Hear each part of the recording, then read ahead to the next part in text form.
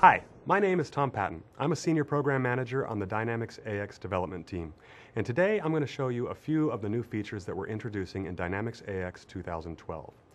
What we've noticed as we've talked to customers and partners over the planning for this release is that a lot of time is spent in our customers' world managing the transition between the structured world of business processes and compliance that we manage within the Dynamics AX environment and the less structured world of collaboration and productivity tools in Microsoft Office.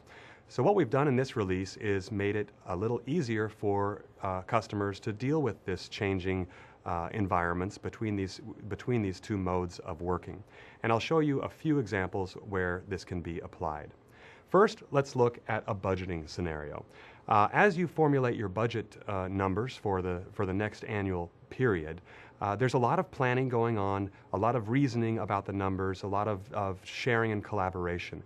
And it's natural to do this within the Microsoft Excel tool rather than anywhere else. It's the most natural place for people to perform these actions. So let's take a look at how we can use Microsoft Excel to perform this action in AX 2012.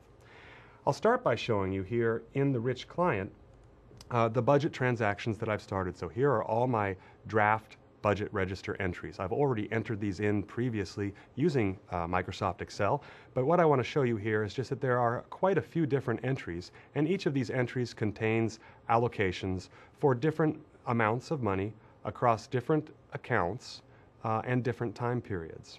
For example, if I look at one of these entries in particular, my training adjustment that I'm currently working on, you can see that we have $400 per month allocated with $800 in the last period here. Now let's switch over to Microsoft Excel where I've been doing this work and take a look at what this information looks like in that environment. Here is a spreadsheet with that same information on it. So here I can see my original baseline budgets. I can see the amendments that I'm currently making to those budgets. I can see via a standard Excel calculation here the total of those two combined, and I can track how those numbers are changing. So this spreadsheet gives me a good canvas to reason about the changes that I'm making as we go through this process. So in this scenario, I've sat down with my team and realized that we want to increase our investment in our training budget. So we're going to send an additional person along on the same training regimen that we've allocated for one time already. So I'm just going to double my training amendment that I've started making here from $2,400 to $4,800. And I'm going to publish these changes back to Dynamics AX using the new ribbon interface that's included right in Dynamics AX to make that change. Now, a little detail about what's going on here.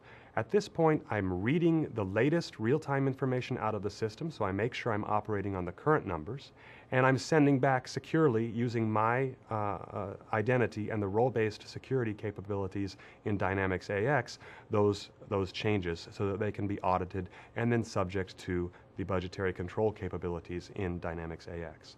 Let's just switch back into the Dynamics AX client and verify that our changes made it over here. So as we saw before, we had $400 per period here, and if I just refresh my client view here, you can see indeed that the doubling of that number has been reflected in the individual period allocations here. So that's one scenario where we see our customers switching between these two worlds. Let's take a look at another that is dealing with communication to our customers or our partners or our vendors within the outside of our organization. Frequently, we want to do this using Microsoft Office tools. And what I'll show you now is how we can use those same familiar tools like Microsoft Word to build the communication structure that we want to send out to our partners and customers, and then include the business data from Dynamics AX in those communications. Let's have a look at Microsoft Word. So here what you'll see is I've done most of the work to build out a quotation template that I want to send my prospects when I want to provide them a quote for items and services. And what you can see here is that in each of these cells, we can see that I've already associated the business data with this location in the document.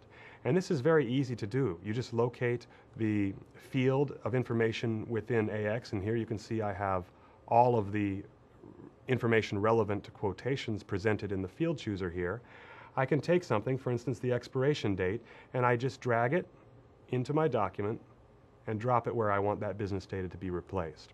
Once I'm complete with the template design process, I just save this document, which will put it back into my SharePoint site, and now that document is available in my application. So in this instance, let us move to the Sales and Marketing module and open up my Open Quotations list page. I can see here all of the quotations that I'm engaged with. And if I choose one of these, for instance, if I'm working with basketball stadium prospect and I want to send them a quotation, I just come up to this generation button and I can see all of the documents that are living out on SharePoint that are relevant for this task.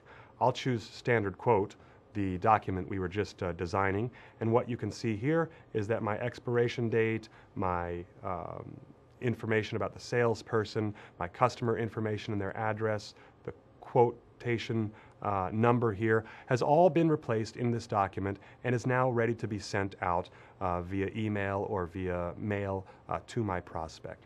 So this is the second scenario where we see the world of productivity tools and documents and collaboration of Microsoft Office coming together nicely with the business processes that we automate within Dynamics AX 2012. For more information on this feature and the many other features that we've added in this release, please check out our product page. Thanks.